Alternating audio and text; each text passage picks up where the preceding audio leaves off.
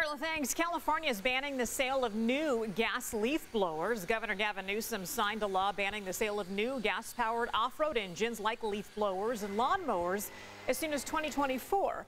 Political reporter Morgan Reiner explains why this is easier said than done. Some people already had the foresight to come and drop off their gas-powered lawn mowing machines as part of a new pilot program in Sacramento, the first of its kind. This dumpster is full of them as well. But this business owner told me that the industry as a whole is going to face some challenges with this new law.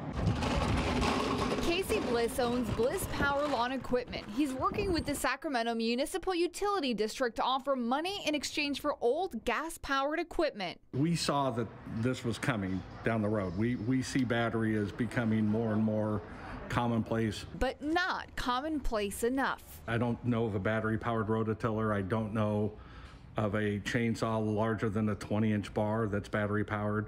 So not quite sure how CAL FIRE and some of those type of things are going to go out there and mitigate fires when they have to have battery-powered products. Take the electric Makita lawnmower. Bliss says it takes 2 batteries and can go about 3,000 square feet before a change or recharge. Well, a commercial landscaper probably, I mean, I could be way off on my numbers, but it's probably cutting, 20,000, 30,000 square feet, maybe even more a day. So obviously they would have to be running around town with 100 batteries. So family-owned businesses like Chevy Coopers simply does not see how it'll work. So only so much work we'll be able to get done in the day before we have to go back home and call it a day early to go charge our equipment. He's not stressing though. Landscapers, we're almost like an unofficial union.